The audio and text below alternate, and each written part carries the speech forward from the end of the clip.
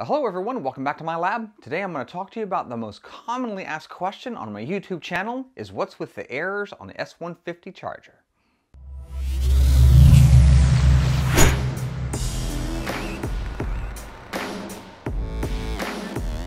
Well guys, before we get too much further, and as always, I just wanted to take a moment and say thank you very much for stopping in and taking a look at another one of my videos.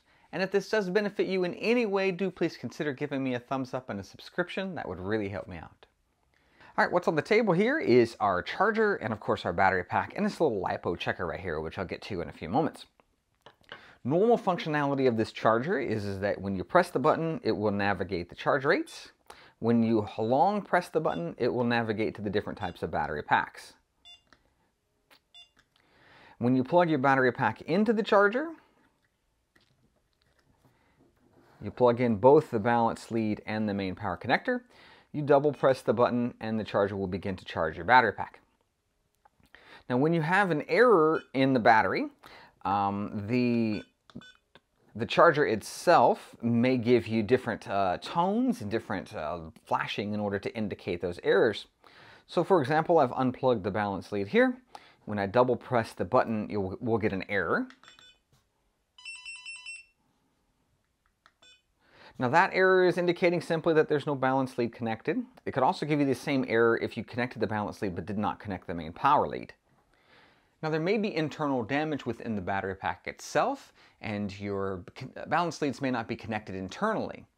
Now when you have that error, that's where you're going to use this little balance checker here so that you can plug your battery pack in and it will read the individual cell voltages here. So you can see this battery is actually at the appropriate storage level for that battery, so we can store this away for long periods of time. Now the next error that we'll get on this charger here is if there is a battery connected and we double press the button and it just navigates to the different types of charge rates. So for example, double press and it's just navigating the light here down the different charge rates. Now if you're getting this error on the charger when there is a battery connected, that's going to mean that your battery voltage is too low within the battery pack itself. Now if you have something like a nickel metal hydride battery, you can use a standard wall wart charger just to bump up the voltage a little bit and the charger will begin to recognize that battery pack. Now if you have a LiPo battery, I wouldn't recommend trying to bump up the voltage on those batteries. You'll end up with something flammable, catching your house on fire. It's all bad news. In a case where you do have a damaged LiPo, you really want to replace that battery. It's just not worth it for the fire that you'll get. Now you can use this LiPo checker to check your LiPo batteries for these low voltage errors. So in the example of this battery pack here, this battery pack is showing error on all three cells. Now if you have a LiPo battery pack that is only one cell that's showing error, that's something that may be covered under a warranty, so you'd want to get in touch with the manufacturer.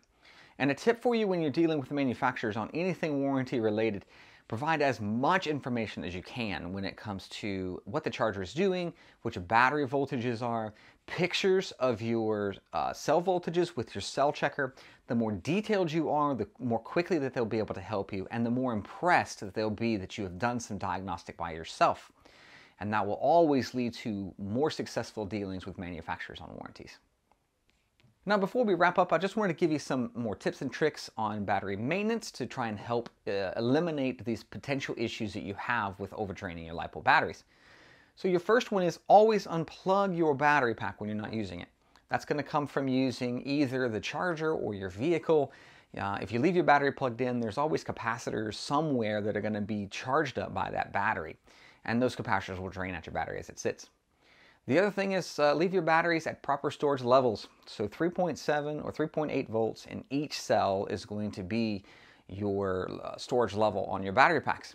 It's simple math, just multiply the number of cells by 3.8 volts and that'll give you your proper storage levels. Another tip for you on storage voltages is that your LiPo battery rating, if you have 11.1 volt or you have a 7.4 volt, that's going to be your storage level voltage. So you can simply put your batteries at that level. Now this S150 Charger does not offer storage mode features within the charger itself, but a simple voltmeter can help you with that. And I would always recommend charge your battery up a little bit and go play with your vehicle. Use your voltage meter in order to determine what that voltage level is before you put it away. Whenever you are charging your battery pack, it's always going to take longer than if you were going to be discharging your battery pack if you're running it in a vehicle. So it'll save you some time and you'll have a little fun with your car. Well, anyway, that's going to wrap it up for this video, and I hope that you have benefited from it in some way. And if you do, or have benefited rather, do please consider giving me a thumbs up and a subscription. Also, don't forget to hit that bell if you want to see my future content. Well, that'll wrap it up for this one, and I hope to see you in the next one.